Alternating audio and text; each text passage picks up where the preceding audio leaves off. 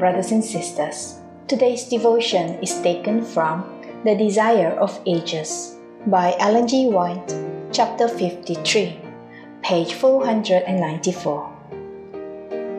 The only way in which we can gain a more perfect apprehension of truth is by keeping the heart tender and subdued by the Spirit of Christ.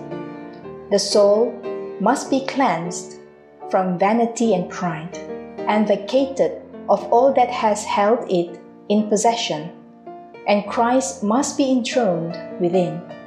Human science is too limited to comprehend the atonement. The plan of redemption is so far-reaching that philosophy cannot explain it.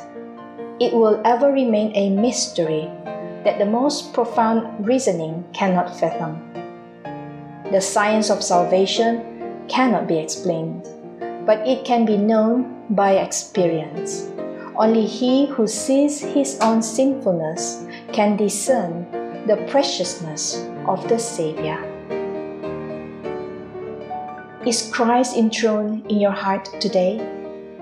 Will you ask Him to remove every hindrance from you? Let's pray.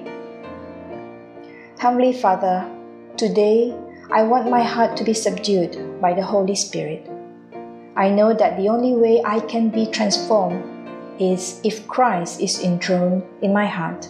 And so I pray that you will help me to be willing to allow Christ to come in. And I ask that you will remove every hindrances from my life today.